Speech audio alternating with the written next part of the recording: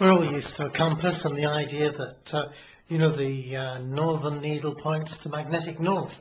But I've just been thinking, there are magnets in the world that can attract each one of us. And my question is, what's your magnet? What's my magnet?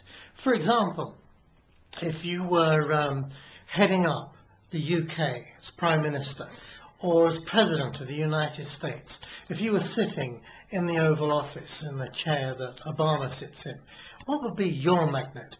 And I just want to pick up on something that I noticed on somebody else's video, which is the magnet that appears to be drawing the United States, Great Britain, and indeed all the NATO countries, is Afghanistan.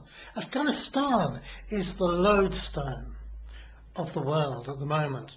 And all of these countries, our countries, your country, my country, my taxes, your taxes, are all being poured into this black hole of Afghanistan.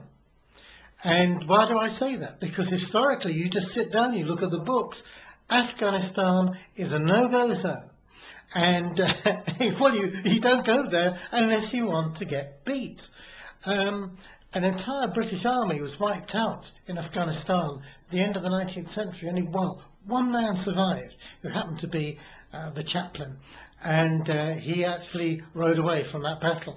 I mean, he didn't ride away as a coward, but he just managed to escape. How he got killed, how he didn't get killed, I don't know. But it's a sort of a famous thing that took place. They found this one man who was able to tell them what had happened to the army. Totally destroyed. We all know what happened to the Russian army when it went into Afghanistan. And in case Americans sort of feel, well, we had a part to play in that because we equipped the Mujahideen. I think the answer to that is shame on you. Shame on you for supplying funds to the Mujahideen. That was not clever, especially when you're tackling the same guys as the Russians did a few years later. But in our private lives, there are magnets too. Magnets which attract our attention, attract our time, but are not necessarily profitable for us. I love what's said in the Bible when Paul, he was writing, he was saying that in Christ, as a Christian, all things were lawful to him, but not all things were profitable.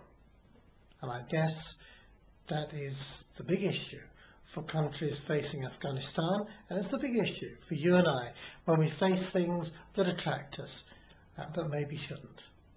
All things are lawful for us, but not all things are profitable.